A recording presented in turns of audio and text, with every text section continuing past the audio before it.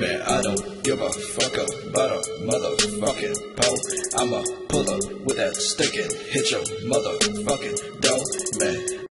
This is a Lamborghini Aventador SV. It is the most absurd, craziest looking, fastest Lamborghini of all time. And today, I'm going to review it. Now, in this review, I'm going to show you around the Aventador SV, and then I'm going to take it out on the street and tell you what it's like to drive this ridiculous concoction on public roads. And for more of my thoughts on that, you can click the link below to check out my column on autotrader.com/oversteer. Now, before I do all that, here's something insane. The Aventador SV starts at $494,000, and that is before options, and there are many options. This one was listed at $535,000. Do you have any idea what you could buy with $535,000? This 6-bedroom house in Iowa on 18 acres. So what exactly makes the Aventador SV cool enough for a $500,000 price tag? Well, let's start with the obvious. To make the SV, Lamborghini took the regular Aventador and decided 690 horsepower wasn't enough, so this one has 740. The SV also lost 110 pounds and gained some crazy styling touches. The result is 0 to 60 in 2.7 seconds and a top speed of nearly 220 miles per hour. But what about its weird quirks? One of the most interesting is the door handles. How do you open the doors on a car with scissor doors?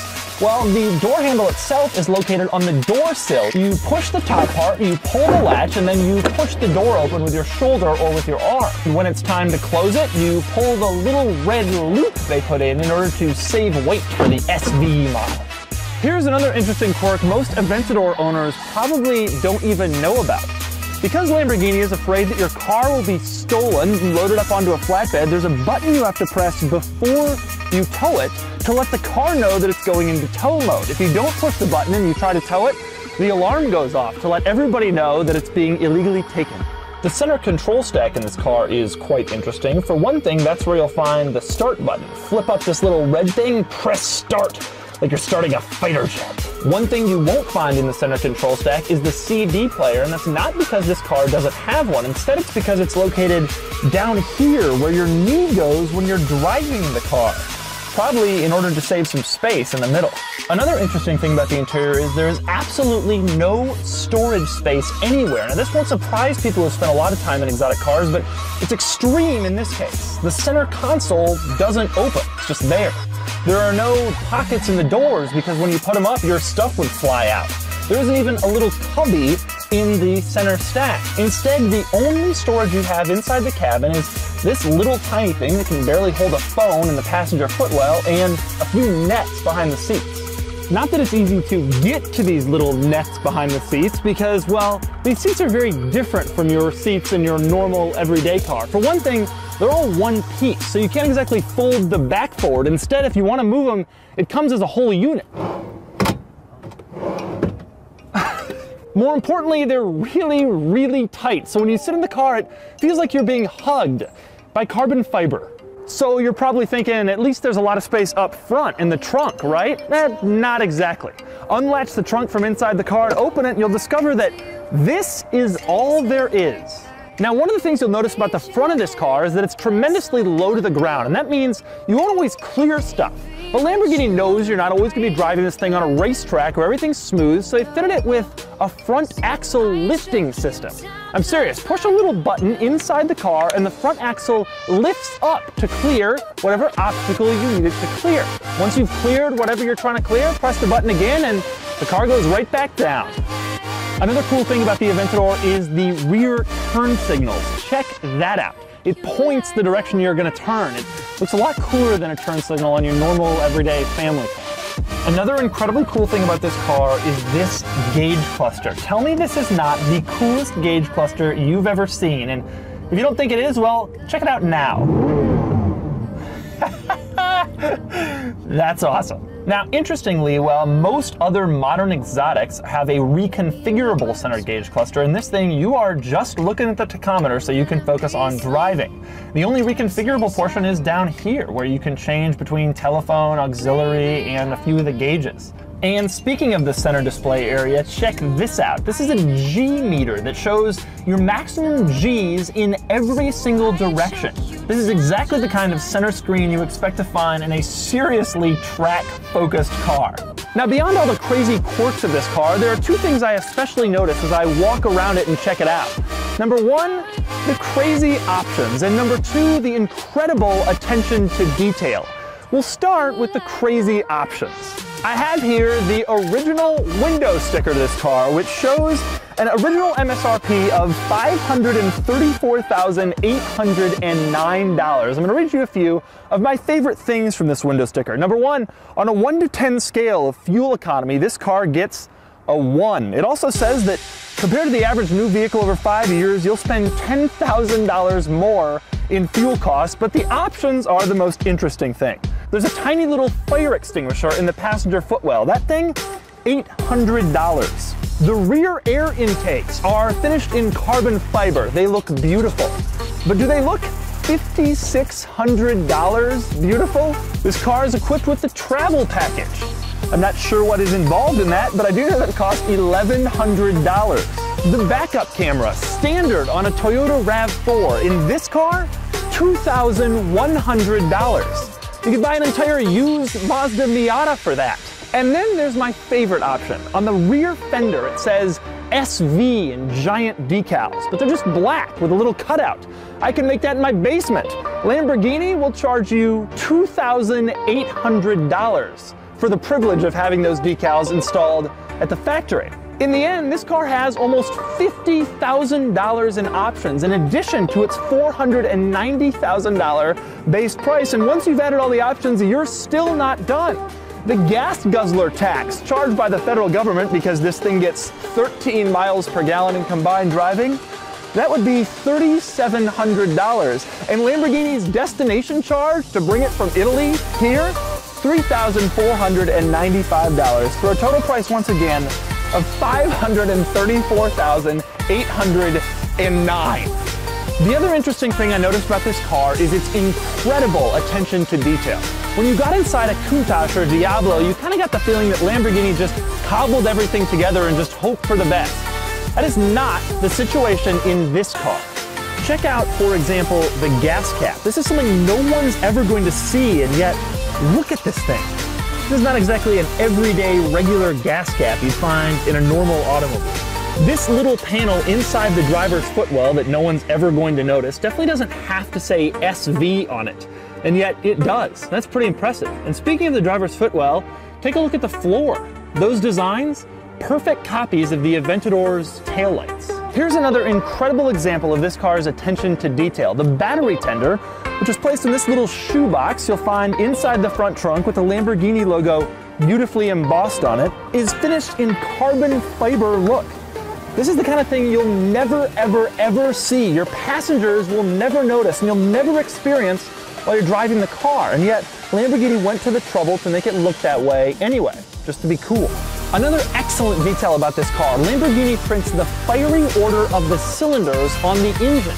They've done this for years, and they absolutely don't have to. If you're a mechanic, you just consult the manual to find out what the firing order is. And most Lamborghini owners probably have no idea that it's even back there, but back there it is, printed on a beautiful little plaque on top of the engine for the few people who know to look for it there.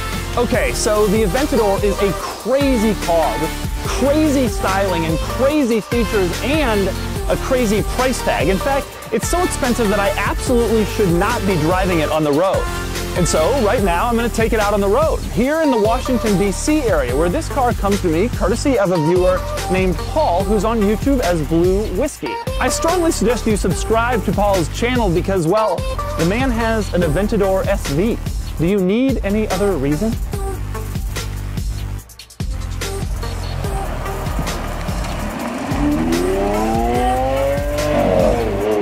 The problem is we're doing this in Virginia where we'll get arrested for even thinking about speeding. Yeah. The thing you notice instantly is just a Lamborghini, more than any other car I've driven, feel just bizarrely exotic. Even a Ferrari, it can still feel like a fairly normal experience. There's nowhere you can look in this car where it doesn't feel completely insane. There's a guy with an S2000. I bet he thought he was pretty cool when he got in his car this morning.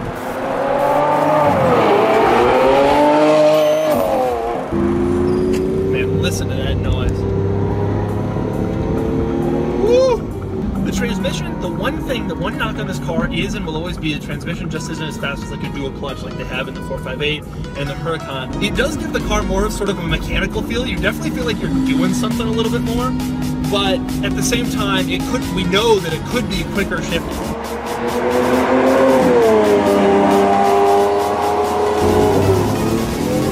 Woo! Wow. So fast you can feel. This is not the light little car that the Huracan was. This thing actually has some weight to it. I feel like the stakes are a lot higher than the Huracan with this car. I know that it's bigger, I know that it's wider, faster, all that stuff. Much more powerful. It also is more insane looking, and of course it's more expensive. This is like a Huracan completely on steroids. Do a U-turn. Oh, the turning radius is nowhere near as bad as Lamborghinis of old. Like a Countach, that'd be like a 9-point turn. God, it's just so weird to drive this around normal cars. I mean, I just passed an Acura RSX and I'm looking up at him like he's driving an SUV. With that said, the driving experience isn't like so insane that no one could manage it. I feel like I could put a normal person in this car and they'd be able to figure it out with a little bit of a tutorial about how to use the paddles. It's not so crazy that you're like sitting in this cramped space and you can't see anything. You could, in theory, drive this car fairly frequently. You know, old Lamborghinis, you had to really work with an insane clutch and deal with the gated shifter, and the ergonomics were terrible and you couldn't see anything. This one, you don't make any crazy compromises, but you are acutely aware of what you're driving at all times. But I think that's kind of cool.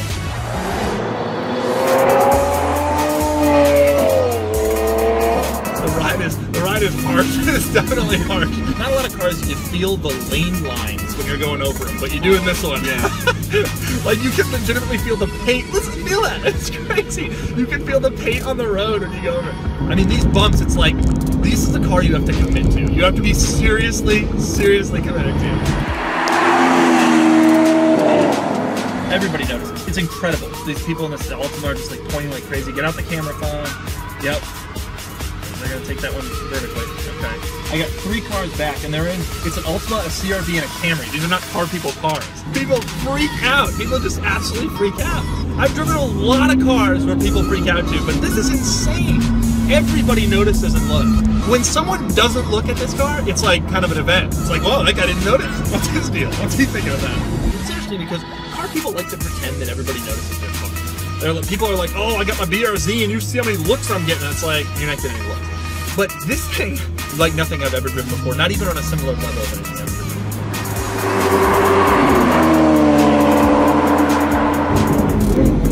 Oh man, here we go. Wow, oh my God. That's insane. Wow, that's crazy. It still feels very stable. Woo! Okay, here we go. We got a little more space. Oh my God, it's just so fast. And now at normal speed on the highway, it's just stable. You still feel bumps. You feel bumps more than in any other car. However, the car is pretty stable. If I take my hand off the wheel, it doesn't track in any one direction. It doesn't tramline based on the road. It goes dead straight like a German car would, which is kind of nice. There's some German influence in this thing that's not necessarily a bad thing.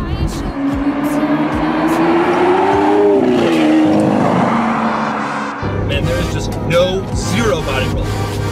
The drawback is the bad ride. The benefit is incredible suspension that is just ready for absolutely any corner. I can see myself getting lulled into being like, oh, I know what I'm doing in this thing, and then one day you come around a corner and you're like on the local beach. So that's everything you need to know about the Lamborghini Aventador SV. It justifies its $500,000 price tag because it's one of the most ridiculous cars I've ever driven, and frankly, one of the most ridiculous cars I've ever seen. It has insane styling, it has crazy power. Just look at it, it's the most Lamborghini of Lamborghinis. You cannot possibly be around this car or in this car and not be having fun. Yes, it is expensive, but admit it. You would much rather have this thing than that 6-bedroom house in Iowa.